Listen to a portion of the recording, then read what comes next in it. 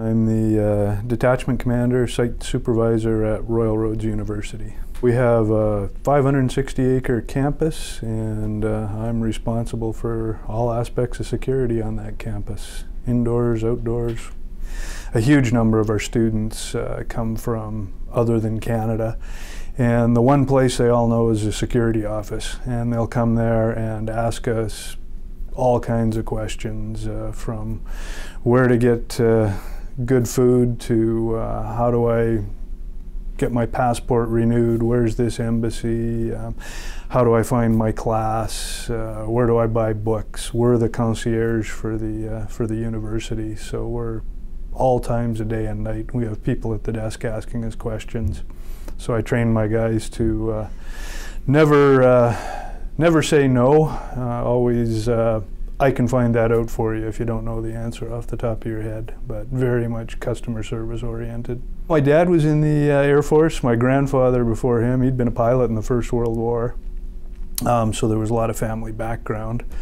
And the thing that really clinched it for me was watching the moon landing and seeing the military aviation in the background. I was kind of more interested in that than the actual rocket stuff. So that was kind of what got me hooked on flying fast jets. When I retired from the military about 10 years before I joined the Commissionaires, my wife and I made a conscious decision to kind of get out of the rat race. We moved to Whistler and spent 10 years in Whistler and just concentrated on raising our kids and having a good family life. So one of the things I didn't want to do was fly for a living because you're away from home all the time. So we ran our own little business up there, and I also worked in the hotel industry for a while because you're in Whistler, you're either ski instructor or you're working in a hotel or restaurant. There's not a lot of variety up there. So I'd been away from flying for 10 years, and then my wife got a new position in Victoria that was something we couldn't miss. It was a really good position, so we moved over here.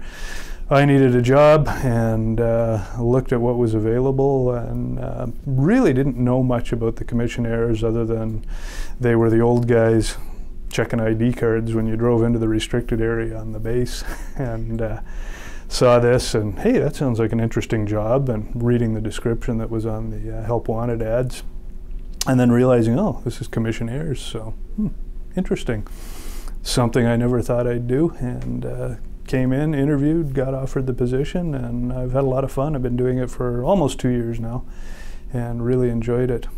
My impression changed a lot. I had no idea the variety of security work that the Commissionaires do. I had no idea the variety of ages that were involved in it, and yeah, it was quite an eye-opener.